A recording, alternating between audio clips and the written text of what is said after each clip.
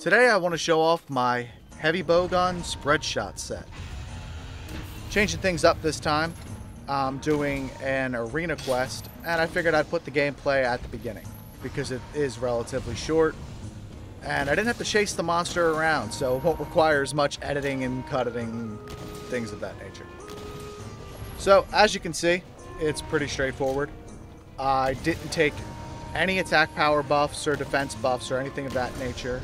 I got attack up medium from eating, and that's it.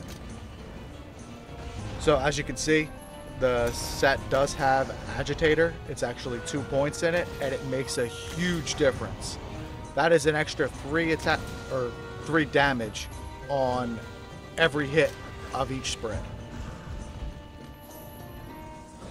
I'm using the Rocksteady Mantle and the Affinity Booster.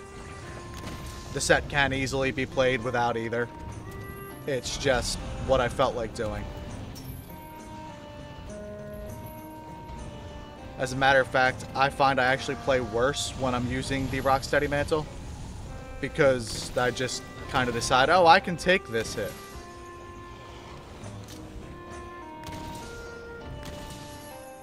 Taking advantage of the fact that my cat put it to sleep.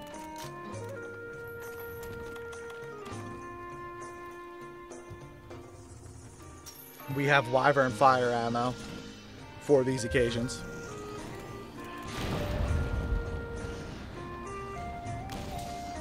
And that is about it. My cat's using the flash fly cage and decides he's going to trap it, so I decide it's time to capture him.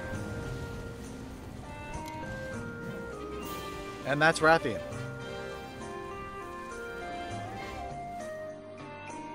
So, first thing I want to show real quick is the item set that I'm carrying. Obviously, my item pouch is pretty limited. I didn't bother to put too much in there because I didn't know what I was doing at the time. I am carrying gunpowder level 3 and spread ammo 1. That's just to make more spread 3. Normal 3, I have no good reason for that to be in here. It's just there. I guess you could use it if you couldn't reach the monster with spread 3 and you want to keep the damage up, but I don't ever actually do that. Obviously, this is the only thing I'm really using, which I need to make more of now that I'm looking at it. Dragon ammo is just there for dealing with elders. It's really not going to make a huge difference because typically you're only going to want to hit a weak spot with a spread shot. Paralysis 2. This has a terrible load time and a considerable amount of recoil. It's not really worth it to use alone, but if you have a decent group, it's cool. Or if your cat is equipped with a paralysis weapon, just to speed things up. Sleep 2, same thing, except for you can actually capitalize it because we have the Wyvern ammo and you can carry bombs. So, on to the equipment and decorations.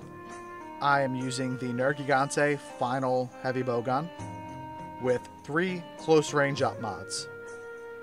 That's the ammo it can use.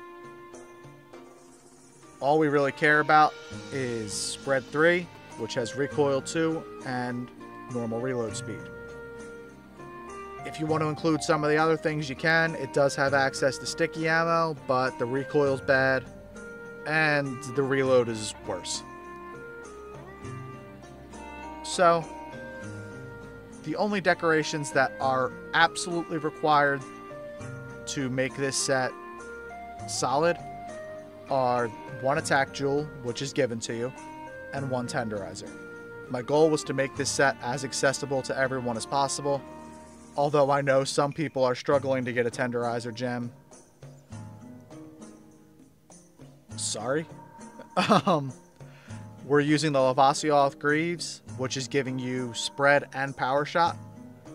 You could easily, if you get the gem, swap that out so you can finish off your weakness exploit, but it's all a matter of what decorations you're getting. I personally would like to fill these 3 slots with agitator, but I can't get that. So In this situation, you could use crit boosts or peak performance or even evade extender.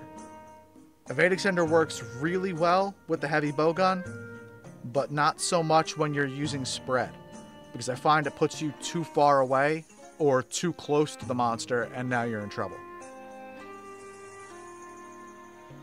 But you have 1 level 3, 2 level 2 slots to work with.